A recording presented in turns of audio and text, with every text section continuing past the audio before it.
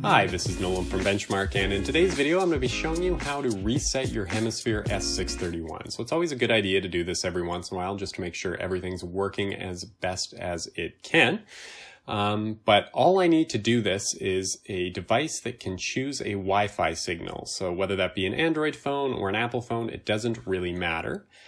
In this case, I'm just going to be using a Windows 10 computer, and what I'm going to do is I'm going to go and choose a Wi-Fi signal in Windows 10 here. And when I do that, that's going to bring up my Wi-Fi options here, and you can see that I have a Wi-Fi signal that looks awfully similar to the serial numbers you can find on the bottom of your Hemisphere S631. And then I'm just going to hit connect here. And as that's connecting, I'm going to open up a web page here, and I'm going to enter the following address: 192.168.10.1. Refresh the page, and you can see that I have a username and password that I'm prompted for.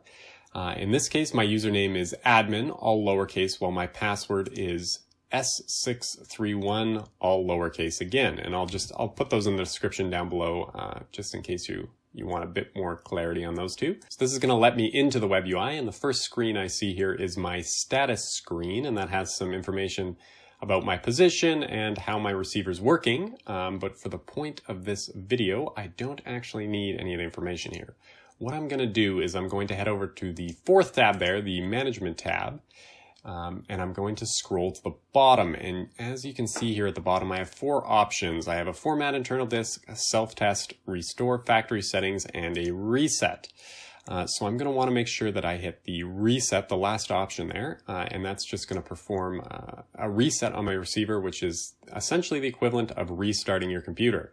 I do not want to hit the restore factory settings, as that is going to completely erase all my settings in the receiver, and you're going to have to reset up everything, which is always a bit of a hassle that you can avoid by just hitting the reset one there at the bottom. So I'm going to hit OK. And you're going to hear your receiver beep once, and then it's going to turn off, and then it will restart on its own. And once restarted, you're going to hear a beep, and then it'll go through the normal setup sequences, and you're ready to start using it again. And that is all for today's video. If you have any questions about anything you've seen in today's video, or anything you've seen on this channel, including the Hemisphere S631 or Field Genius, or anything along those lines, please give us a call at 1-888-286-3204. or visit our website at bench-mark.ca.